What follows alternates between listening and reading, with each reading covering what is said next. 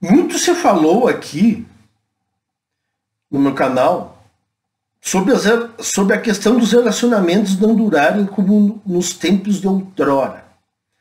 Há muitos fatores envolvidos, mas eu não vou abordá-los todos aqui novamente porque não é o objetivo hoje.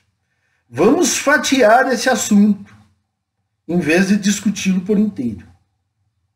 Eu já abordei essas questões ao longo do tempo, fatiando-as, porque é um assunto bem complexo, envolve vários fatores.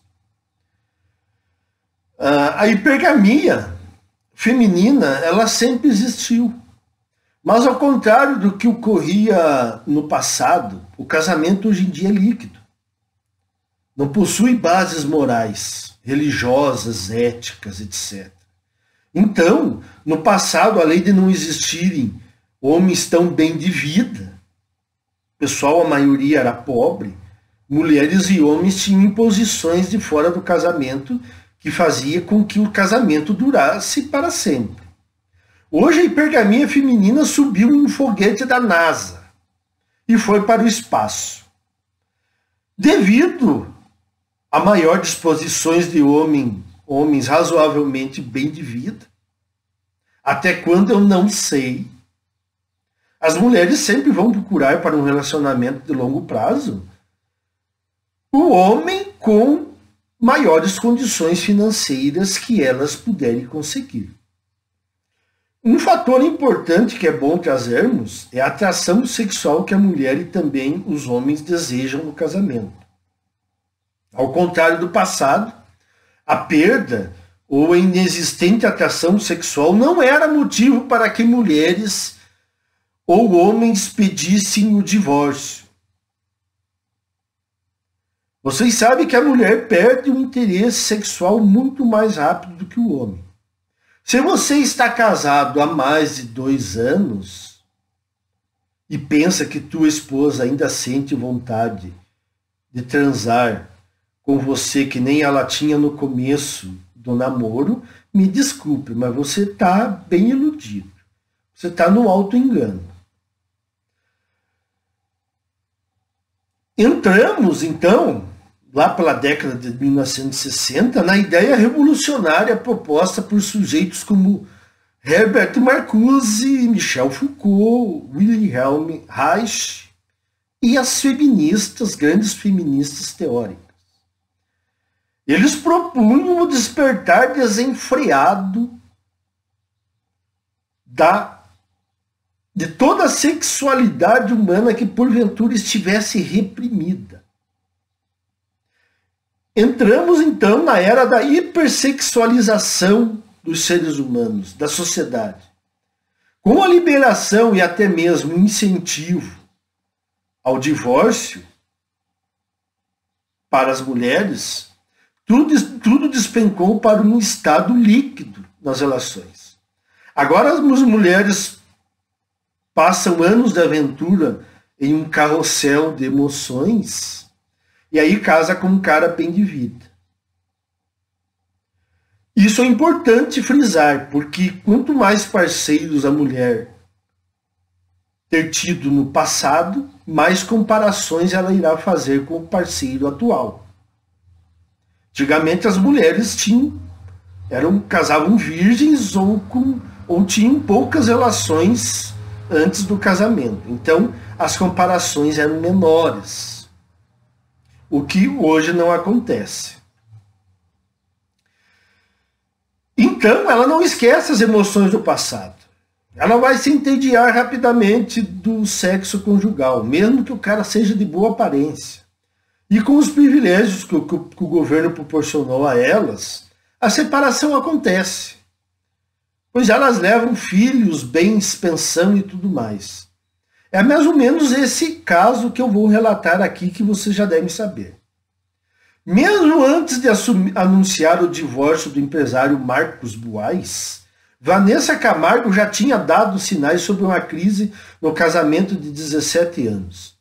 Em 2016, logo após rumores de separação, a cantora abriu o jogo sobre o casamento estar morno.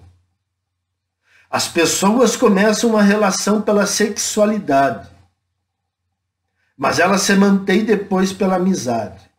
O desejo vai mudando com o tempo. Nossos hormônios vão mudando, mas o carinho fica, disse ela ao Portal Extra.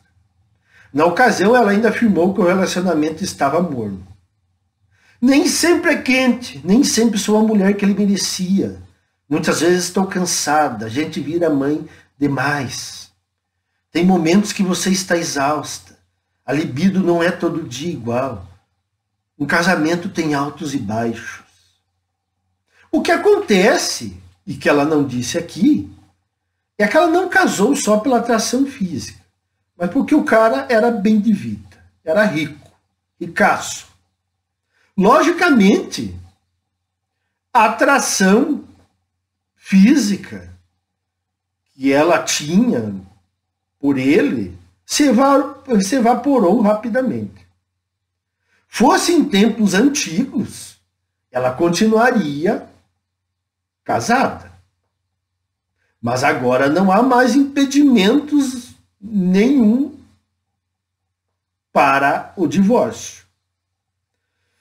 O fim do casamento de Wanessa e Marcos vem dando o que falar. Essa aqui é a matéria.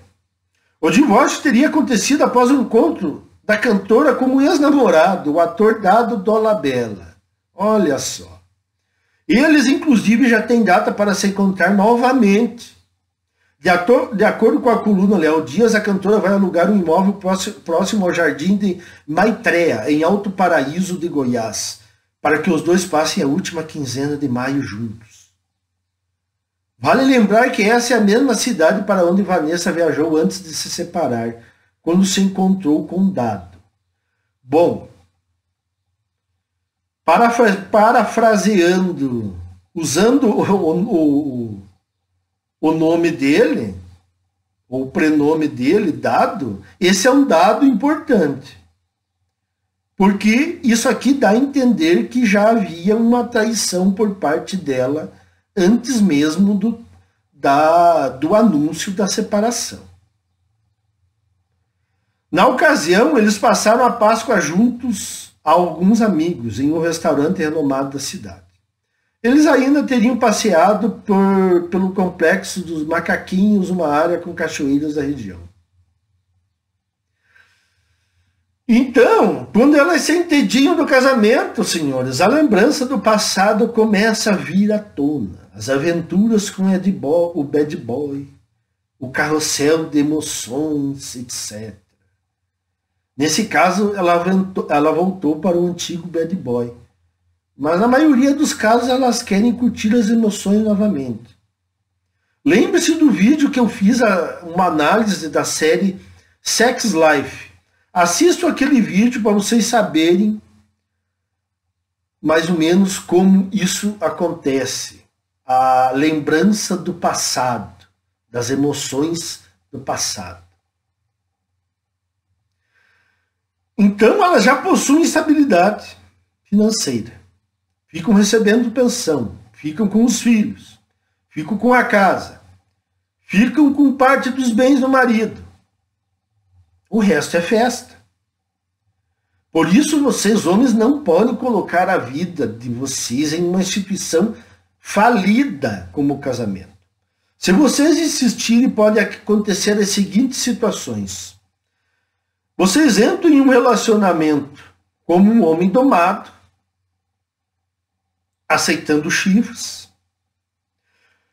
ou vocês viverão uma guerra psicológica e grandes perdas financeiras por décadas, o que é uma situação desastrosa. Ou, o que é mais provável, uma separação com todas aquelas situações. Perda de bens, pensão, ficar longe dos filhos.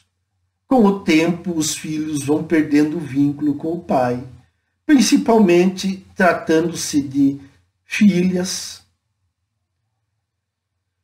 E também não podemos esquecer das perigosas falsas acusações de violência doméstica ou acusação de que você está molestando seus próprios filhos. Tudo com a intenção de afastar os pais dos filhos. Há mulheres que recorrem a isso. Tal a perversidade. Sinceramente, qualquer homem que parar para pensar de forma fria e racional não vai querer embarcar nessa. O problema é os homens começarem a pensar de forma fria e racional. Caso queiram insistir, a salinha do divórcio no fórum, ela continua lá esperando. Pelo menos os caras que insistirem, pelo menos saibam o que os espera. Porque aí o baque será menor. Então, senhores, a realidade é essa aí.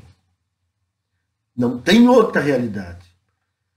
Não existe você entrar no jogo. Esse negócio de entrar no jogo hoje em dia, século XXI, não funciona. Pode funcionar por pequenos prazos, mas ao longo do tempo não funciona. Além do que você vai ter que todo dia se reinventar para jogar esse jogo. Eu pergunto, vale a pena isso? Isso é um relacionamento? Vocês tendo que acordar todo dia para rebater um joguinho emocional que a sua esposa criou? Não vale a pena.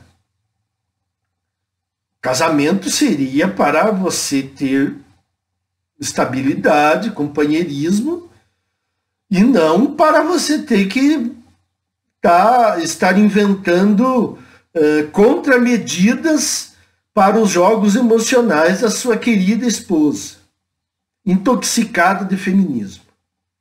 Então, senhores, esqueçam essa ideia. É algo fadado ao fracasso. Era isso aí por enquanto, pessoal. Até mais.